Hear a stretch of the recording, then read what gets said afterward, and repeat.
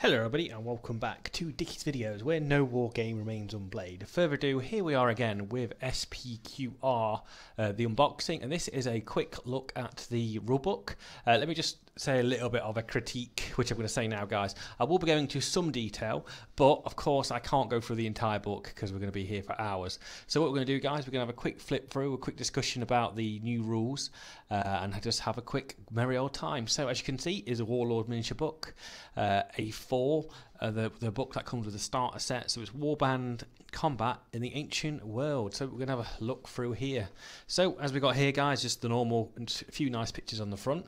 We've got the contents, we've got introduction, models, game turn, move action, shoot actions, melee, special actions, troubling goal, which of course is one of the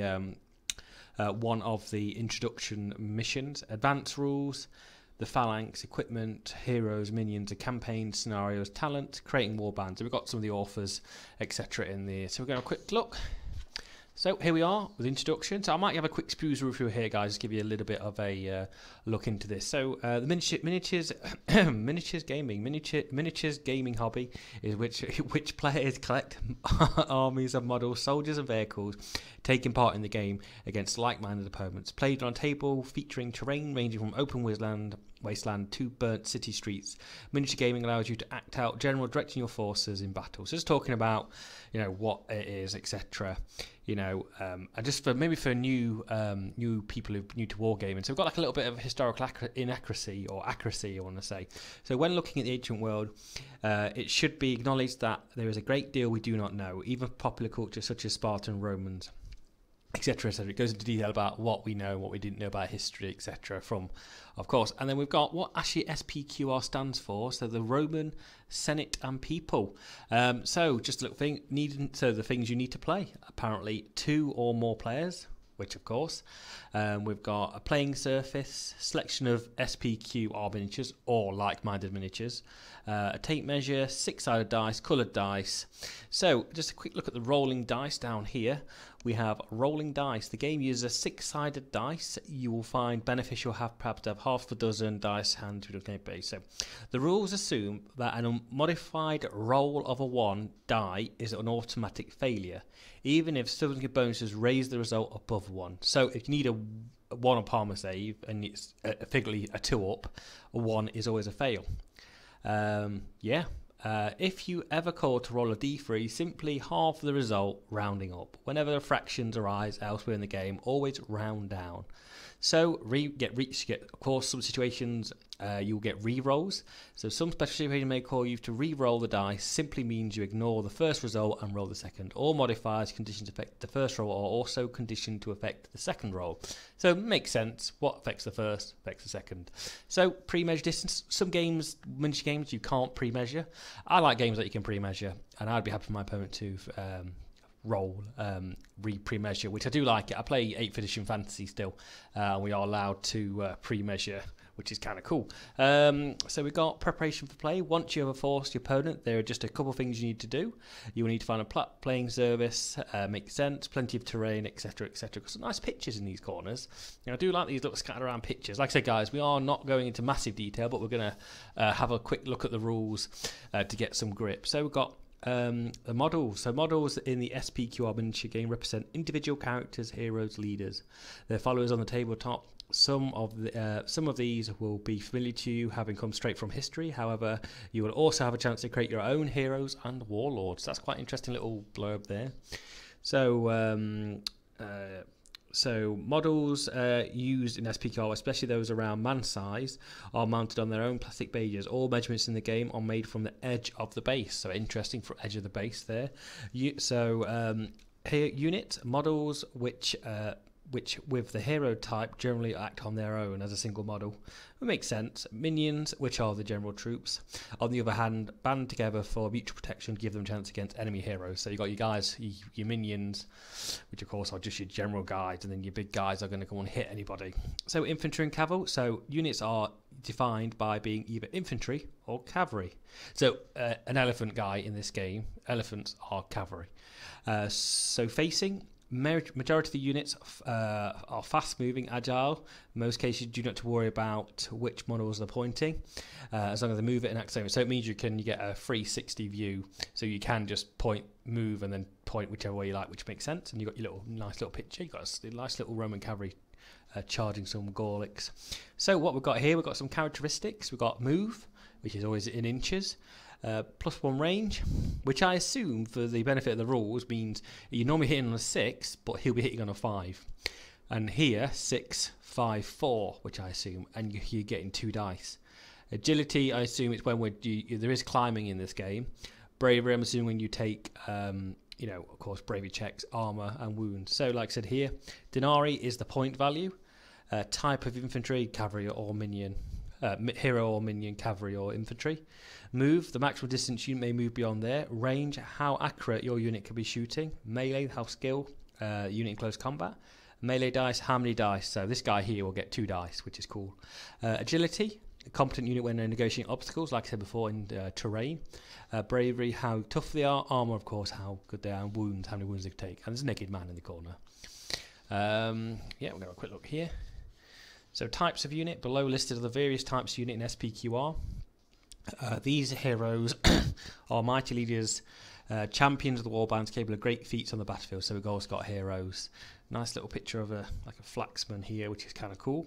Cavalry heroes, so you can have heroes on horseback and also infantry. And then also infantry and then cavalry minions, which are things. So, I've not seen this, multiple base models. So SPQR assumes models are individually based, books photographs throughout the book. However, readers with existing collections models may find have miniatures that have been built with 2 of these or 6 or 4. As you will discover, this is not a significant issue with SPQR, and fielding miniatures based in this fashion will not impact the game tactics at all. When removing models from a unit, usually due to casualties being sustained, you can easily simply place a marker. So interesting there, I did not read that before. If you have miniatures based up to Hail Caesar, you will be able to just put them on the board. That makes good. That's really interesting. So you may not have to rebase. Oops, sorry guys. But I would like to use my own miniatures for that. So yeah, that's certainly an interesting little revelation. So we're going to go to game turn. So every battle fought in SPQR takes place over a number of turns.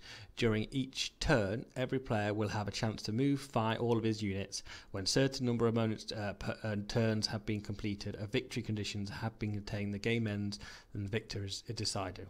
So the turn phases. During a turn, one player will move, fight with all of his unit. This is called the player's phase. When he has finished, his opponent takes over, runs through the units his own player phase. These 2 player phases together make one complete turn of the game. So of course, you go first, I go, yeah.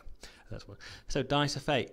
So this is what I find interesting. Dice of Fate is rather than you roll a dice at the start of the game and say you're going first for that entire game and then etc. So who has the first player phase in each turn is decided by the fate of the gods. Dice of Fate, sorry. At the start of every turn, both players roll a dice. The person who rolls the highest chooses. So can you choose? The player with the highest score decides whether they go first or second. So you can decide whether to go first or second. It's not you're going first. First phase. Most songs will tell you which will tell you the player's first phase. So that's interesting, that is actually. So using the Dice of Fate, rolling the Dice of Fate at the start of each turn is a big portion of tactics. So this is just a little briefing about saying going first or second. Is it good to go first? Is it good to go second? And about moving your guys into position. So we'll have a quick turnover. Like I said, guys, we're going to go through this, but we just want to probably the more core rules we're going to go over just to see what kind of skirmish game this is going to be. I love Gaulic Warriors. I can't wait to get the transfers off them sheets. So actions. So this is the actions you can take during your phase. So when a single unit is selected by you in the turn, it must perform 2 actions. We've got 2 actions per unit, it looks like. Must be performed at this time. You are not allowed to hold an action in reserve to be used later. So you've got to do all your 2 actions in that turn. So you've got a move. Allows you to walk, run, or otherwise travel across the table. Shoot allows you to make a ranged attack against an enemy. So melee allows you to rush into close combat to tear the enemy apart. a special move. So that's interesting. I thought there'd be like a charge, like you could charge them or anything or do something, but apparently not. So special allows you to prepare itself to do something unusual, like load a complicated weapon or use a special talent. A unit may choose to perform the same type of action twice in the same turn or choose any combination of the above. For example, a Spartan hero may choose to perform a move action if he needs to cross open ground quickly. Alternatively, he instead decides to shoot at some approaching Athenians with a javelin before making a melee to counterattack them. If surrounded by Athenians, a Spartan hero may decide to perform 2 shots action. Over the next few pages, we'll look at the different actions more closely. More important, you choose every turn. Once all units have done, the all phase is over. So compulsory move. So sometimes your unit will be forced to move regardless of what player wants to do. A talent may perform, for example, flee or an example, or compulsory movement done in the right start before the player phase regardless of it. Makes it interesting. So checks. Performing these during the game, you will sometimes be called to make a check. This is done by rolling dice, adding or subtracting the appropriate characteristic. So this is an example. So if the final result is a 6 or more, the check is succeeded. For example, if a Spartan warrior is range +1, called to make a range check, distance, perhaps the player would roll a dice, add the Spartan range +1. If the Spartan range scores 6 or more, the check is successful. If you roll a 1, you failed. No matter what bonuses are being applied, a 6 is always a pass, so 1's a fail. Sounds like Lord of the Rings to me, a little bit. A pose check. Sometimes you make a pose check against enemy infantry, roll and add the appropriate characteristic for the normal check. However, the enemy unit also rolls the dice and check in both wins. If it's a tie, you both re-roll. Sounds like Lord of the Rings to me. So the game continues, either side gains victory by achieving objectives or a certain number have been done. Makes it interesting. So every unit in SPQR has a move score which shows how far it can travel in inches with a single move action. A unit need not move in a straight line, can make any direction, so it can go wherever it says. A move action does not have to be taken into its full possible length, so you can go whatever inches you like. A unit consists of more than one model. All models in the unit must do the same movement. Makes sense? So SPQR is anything placed to terrain on a table unit. This is interesting part of the landscape, such as building ruins, etc. A better the game, units have a chance of being leap behind and dodge. So in clear terrain, you will not hinder movement. In difficult terrain, anything looks like would be difficult. Any model within the unit terrain cross terrain will move and halve. So difficult terrain is halved, and impossible. You cannot pass impossible. Dangerous terrain, some terrain, vegetation.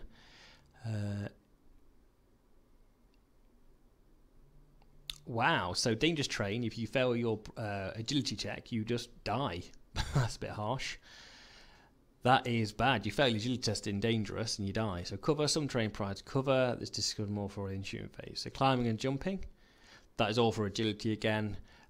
So this is what happens when you're climbing. So long as a simple means of climbing is present on the terrain, so like a ladder or little place you can jump up, it says such as ladder or penalty, approximately 4 things with each move action. However, all its models must start at the end of the flat surface. Wow, that sounds bad. You can die by jumping. That just sounds quite funny.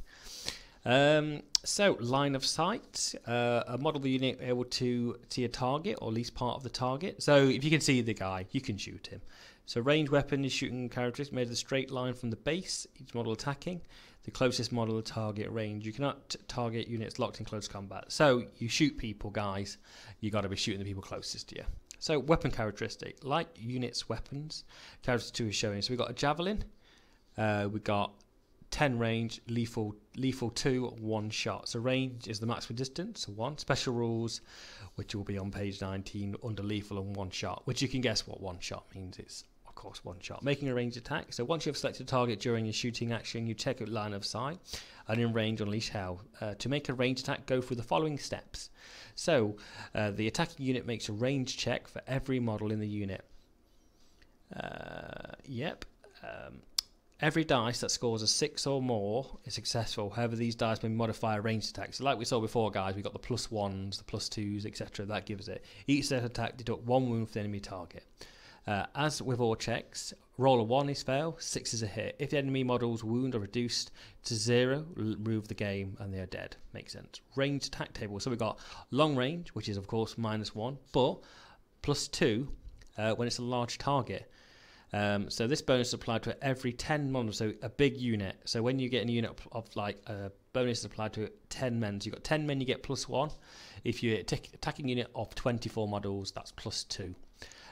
Larger unit, so in case where models unit have more than 1 wound each, you must always try to remove the complete model, so it stops putting 1 wound on all the other guys. So we've got cover, which is just, of course, light cover. This cover obscures, so it's crowd of panicking. Attacking a target in light cover will inflict -1 penalty when making a ranged attack. Makes sense. And heavy cover will be give +1 bonus, -1. So heavy cover gives you armor plus -to hit. Light cover just gives you -to hit them. Okay, let's have a quick look. So I'm liking these rules so far, guys. Actually quite interesting, you know, very much a skirmish game for Hail Caesar. But it is nice you are able to use your already painted models if you'd like.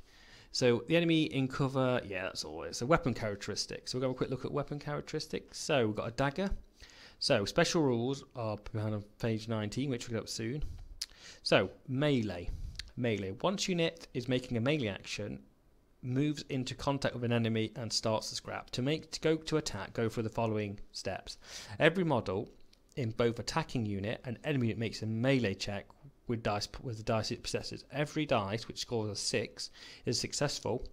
For every 10 models, unit gains +1 attack for melee. So bigger units, but easier to hit, but easier to kill. But each set attack deducts 1 wound from the unit.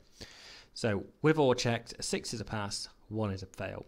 So skilled fighters, highly skilled warriors are just adapt to deflecting, dodging, incoming attacks. If a unit melee scores more than twice twice as high as the enemy in the fight, and the enemy suffers a -1 to melee checks. Wow. Read that again. If a unit has a melee score that is more than twice as high as the enemy, so if you score double hits more than they do, they get -1 penalty to melee checks. Note that you can make life difficult for a light infantry or skirmish unless very seriously outnumbered. Wow, so if you're outnumbered, you're going to get whooped. So large units loses wounds. Models should be removed starting from the furthest from the attacker. So you're taking guys from the back and it's representing guys pushing forward. So armor. The armor is very useful in close combat. Makes sense. Multiple units in close combat. So this will be as many instant battle. Both sides have more than one unit involved in the single close. But such fights are conducted using normal rules with each unit performing the action separately. So ongoing combats. If both units are still standing in contact at the end of the game, end of the phase, then locked in close combat, fight to death. One a model in contact the enemy may not move out of contact the enemy unit. So one side is killed or destroyed, one side chooses to flee. So it's a bit brutal, that is. So you just gotta win. You gotta win. So flee in close combat. I've never seen this one before. So you can decide to flee close combat. When you're locked in combat, the fleeing unit does not make attacks of its own. If it survives, it may move as normal. So you can flee, but they attack you. So of course, cover and melee. A unit that is dug deep in cover may force its opponent to re-roll any of its melee checks. So we've got hiding there as well, which is just seems like you can just hide, and it you just have to use a special action to hide. Does it mean you can't be shot? Oh, so you hide, so they can't be shot, but you have to be hidden. Makes sense. So I'm liking these rules so far.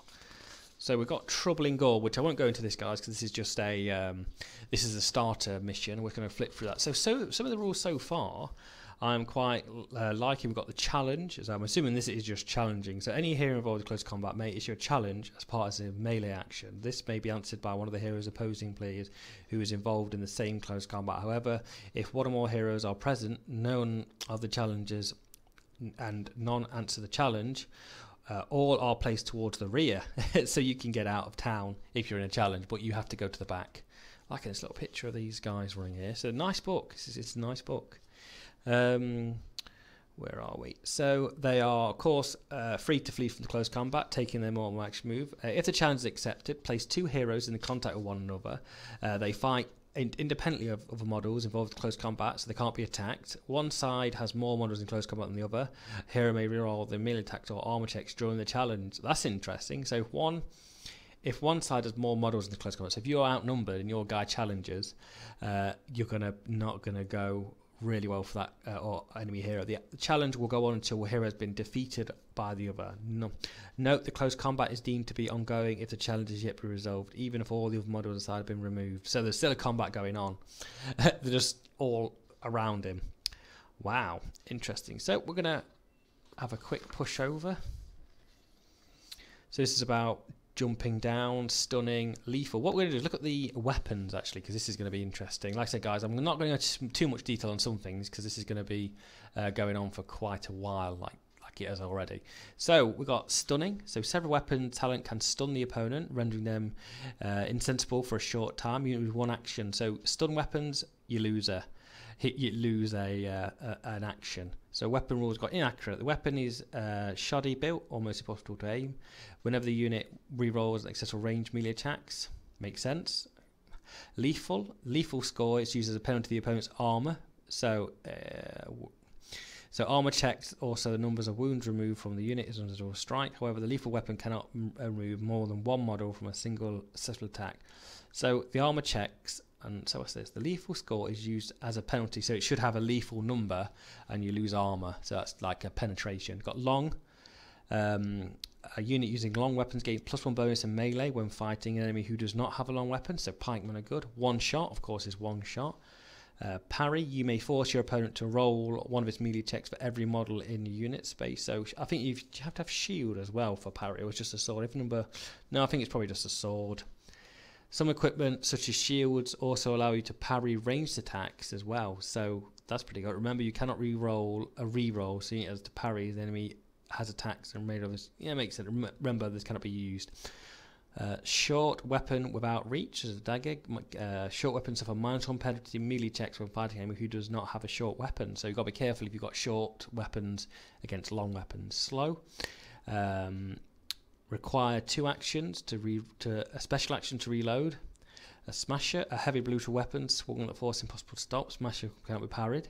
Two-handed weapon requires properly wielded. So use shield weapon. So you can't use your shield or second weapon. Makes sense. Very long. It's when you got a pike phalanx. So a unit using a very long weapon gains +1 bonus in melee check when fighting an enemy who does not have a very long weapon. However, if the enemy wins the round close combat, a very long weapon may not be used for the rest of the combat. A very long weapon may not be used in a dual weapon fighting. So a long weapon is good only if you're winning. A weak weapon is blunt, delivered with a little force, making it easily forward by armor. So a unit struck by a weapon get +1 bonus to their armor against a weak weapon. So we're interested who's got weak weapons. So yeah, some really good rules there, guys. So let's have a look at will to fight. Even the most battle-hardened warriors know when sometimes better to run away from the fight. This is represented by bravery characters. This is what I've not read yet, guys, either. So this is me learning something. At various points of the fight, a unit can be called upon to make a will to fight check. This is done by rolling a dice and adding the bravery score. If the result is a 6 or more than the unit's wait a second.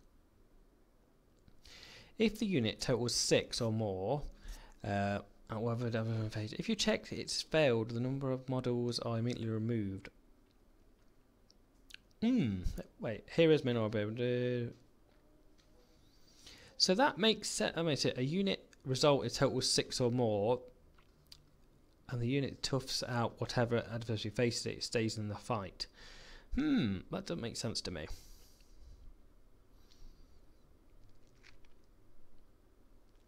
So I think you want higher the better. If unit failed, number of models immediately removed, the will to fight check is failed, now they run away. I need to read up on that. We're going to have to go and find that out. So we've got the phalanx, of course, and some rules there for the benefits that we're going to, like I said, we're going to have a quick look through there. But it is a very nice depiction of what it is. There's some definitely fantastic. I've had a brief read for some of these phalanx stuff because it was quite interesting. And we've got the close combat weapons, of course, which are, the long, the axe. I think we've got, as you can see, you've got lethal 1 there for the axe, which will reduce the armor, but also here a great axe, which is lethal 2, smasher, and two-handed. So we've got a good mix there: bow, javelins, etc. Now we've got armor. Of course, I won't go too much detail, guys, but as you can see, we've got animal skin, arrow apron, chainmail, and you can see here they've got Chainmail, of course, is best with +3. Helmet +1. But some things like chainmail will negate your move. And there we go. Yeah, so pretty good equipment there. And we've got, of course, like I said, if you ever get to a campaign or some sort of tournament you're playing in, this is where things will upgrade, and you get talent, experience, and you can create your own hero. As I said, there's no point in going over this, guys, because this is just what's in the book as it goes. So as I said, you can create a warband. So this is kind of the point system. Like I said, everything is worth denarii, which we'll flip to in a second. So we've got challenges, counting victories. These are the missions. So we've got border invasion, livestock by sacred ground, sacking the village, fall of heroes, caravan. So even in this one book, guys, and it said heroes get injured, crippled, dead, which I think, and injured, and the same thing for minions. So you got like a Necromunda survival thing going off. And then we've got of course the scenarios here. We've got livestock raid, ones I spoke about before. We've got the talent. So remember, when we are upgrading them in the game, we are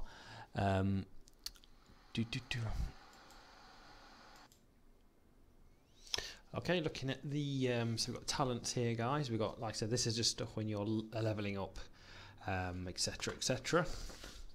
Same thing here. Just we've got like Eye of the Hawk, crippling shots. These are all things that are going to be in campaigns if you were to ever play a campaign. Same thing here. I've not actually seen any of this campaign stuff because it does look really good. I'd love to have a few friends to play this campaign. Same thing, we've got Horse Lord, Parthian Shot. That sounds amazing. Got that Boudica in that corner. We've got some Numidian cavalrymen. Natural hero, same thing here. Yep, same thing here. So creating a warband. This is what I wanted to see. So as you can see, guys, we've got standalone games. For one-off games, we recommend starting warband selling 250 to 500 denarii. Denarii, guys, are points. We're going to do the points. So a game will last between 30 and 45 minutes, but bigger ones will take longer. You might like to take an experiment with your increased levels of hero. Standalone game, you can do this by simply paying 25 denarii for every additional level you wish to increase. So more points in the hero, harder they are, simple as. So that's kind of it there. Creating a warband, you just pay the denarii you use for. So we've got some things about, as I said, guys, there are certain nations in this book which you get, instead of buying, what I quite like about this book is it's got several set army lists already in here. I mean, I'm assuming there will be expansions to this, and I agree, you know what, that is going to be part and parcel of it. You know, you would expect them to have more points. We're going to have a quick look at the next page. Okay, to the next one. So we've got Athens, just all the information about Athens, council, slavery, just a bit of background, which is good. So it's kind of a history lesson at the same time. So there we go. We've got the most of the units like hoplites, archers, cavalrymen, which of course are here, or just the minions. We've got pellets, etc., etc. And then we've got the missions that are based around the Athens nation. One night in Athens. Then of course we've got Britain, and of course the information. Absolutely love, fantastic this is, guys. Actually, you know, you get the breakdown of the nation, but then you get, which I always like said, you get the missions that are for the thing, and there's some naked men for the nations, and this goes on through to. So we're going to go through. We are going to go through. We've got then of course Caesar in Rome, and of course the heroes. Of course the heroes and legends. So we've got etc. We've got legendary scorpion teams.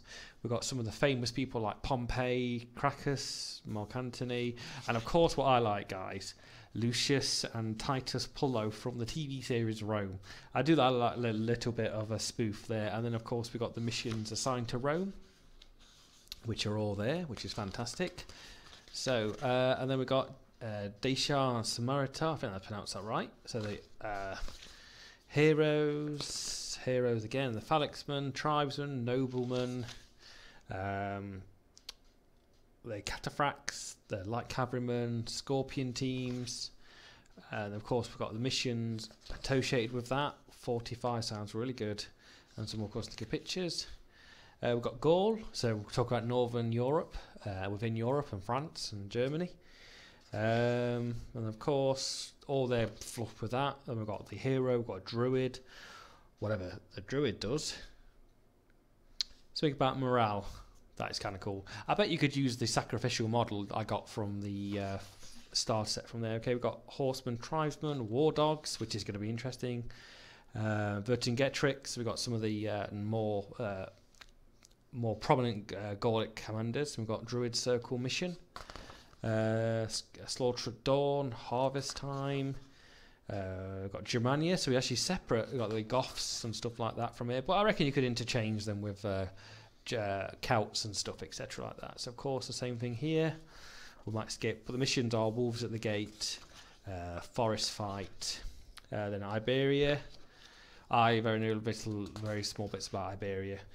So there's of course the stuff for Iberia, and then the missions that are thing. Then we have Imperial Rome.